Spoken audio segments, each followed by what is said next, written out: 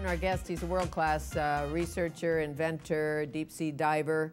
Did you ever spearfish or anything as a kid? Oh, absolutely. I was the Canadian national spearfishing champion in the late 50s and early 60s.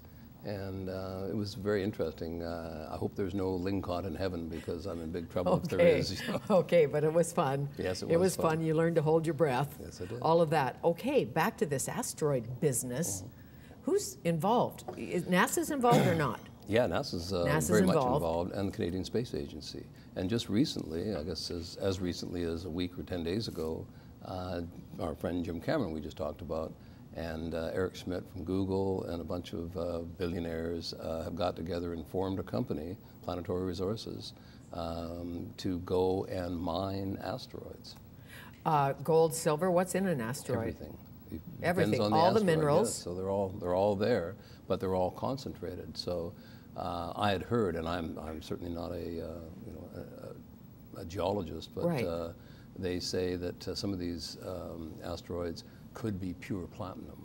I think that's a that could be a stretch, but who knows? Yeah. There are certainly people for years that have tried to mine sand in the desert, extract the gold out of the sand in the desert, that kind of thing. So now the asteroid, and you know, we all, I don't think we daily worry about an asteroid conking us or landing in our backyard, but the conspiracy theorists say it's just, or the scientists say, just a matter of time before one comes down. I think so. I think that's true. Actually, we just finished a project with NASA in November, and we're doing, we had astronauts flying our subs. We teach them to operate the subs. Right. And part of that was to do underwater work on a fake asteroid that they'd set up off the coast of Florida.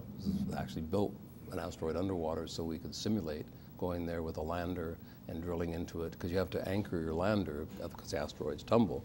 So I was talking to some of the guys involved, and I said, so why, what are you doing there? And they said, well, a lot of different things. You know, the scientists are very hot to go there. And he said, we're interested in whether or not we can actually build a structure. And I said, before? And they said, well, I mean, he said, don't quote me, but you know, it's possible we might want to put a jet engine on one of these things, or a thruster one day. Really, man has gone too far so, now. Yeah, it's Armageddon. I mean, it's, you know, it's. But the idea is that it only takes a very slight push to change the orbit. So if one of these things was threatening Earth, you could change its orbit and send it off on another direction. And I imagine, like, the astrophysicists can see things like that, like as they're all monitoring and they know. They see the decaying orbit, so they can calculate absolutely when this thing's going to be a threat and everything else. And I had no idea. Buzz Aldrin is an avid diver. Right. And so you've met him too, right? Oh yeah, sure. You and the Buzz. We go diving, but you know, to watch him calculate these orbits, and we should go, when we go to land to Mars, we should do a slingshot orbit, and he's drawing the stuff as I draw, you know, submarines. Right. He draws these orbital things, and I'm sitting there with my eyeballs hanging out, saying, "How the hell do you do that? How do you know this?" Yeah, and Buzz Aldrin, where does he like to dive? Like, do divers have? Well, like others, there's a group have called, special place, special mountain, special exactly. Undersea adventure. There's a group called the Sea Space Symposium, and we get together once a year and go someplace to go diving, and not just diving, but usually it's a place where the diving's good, you know, the Marianas or the you know, Tahiti or someplace, but also a place where we can hear what everybody's doing. So the space community and the undersea community can get together and say, this is what we're doing.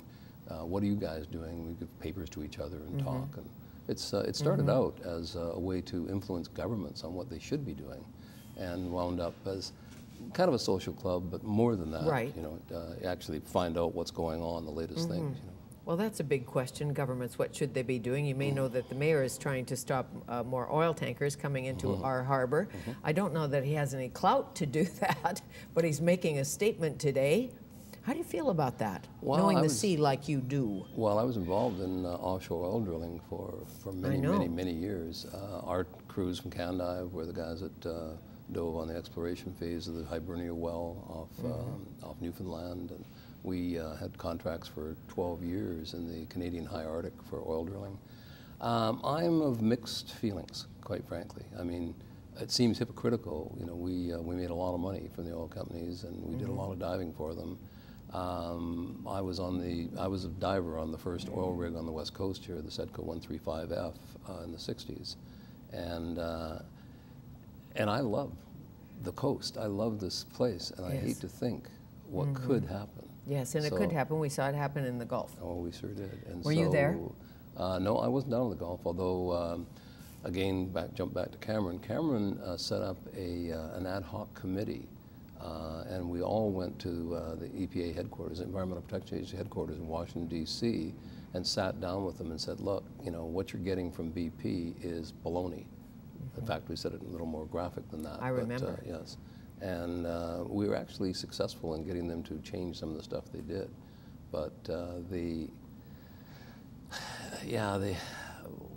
what is the coast worth? What is the what is the sea life here worth? Right, what is all of that? And what is the oil worth? Yeah, exactly. And how badly do we need it? And isn't there a green energy that could take over, or something like Haida Gwaii, for instance? Well, I've just offshore exploration. You took the words right out of my mouth. I was just going to use that as an example. Gary Edenshaw, the head guy there, didn't like to be called by his English name. But, right.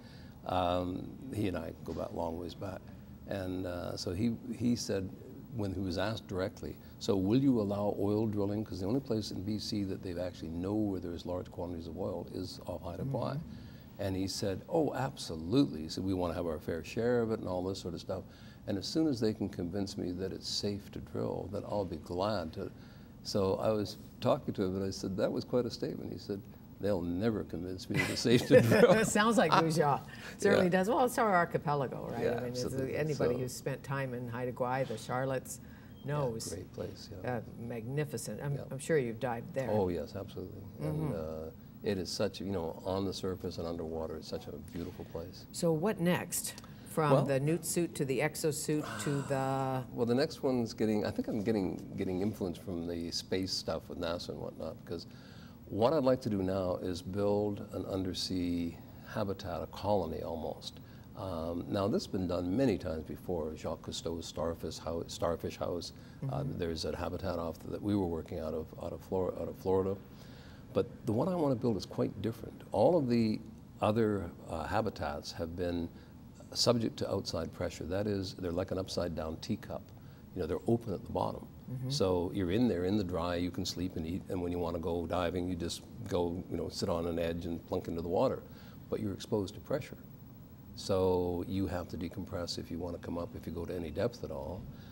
What I propose to do is to build a one-atmosphere habitat.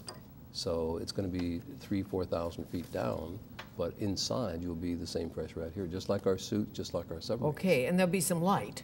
Well, so we can read at night. There will be lots of light, because what you do is you build this thing around a black smoker, the heat vents. Of course you do. And you use the differential temperature. The heat vent is 700 degrees F, 800 degrees F. Outside water temperature is 40 degrees F. Huge differential. So use that to generate electricity. So if we run out of land, which we will. We're pretty good at that. Oh, the way we go and explore and all of that. You have to come back and we'll talk about undersea pollution and the sadder side of what you do. Okay, nice to see you again. Always a pleasure. Always a pleasure. Phil Nuytten, inventor extraordinaire, head of Nuytten Research.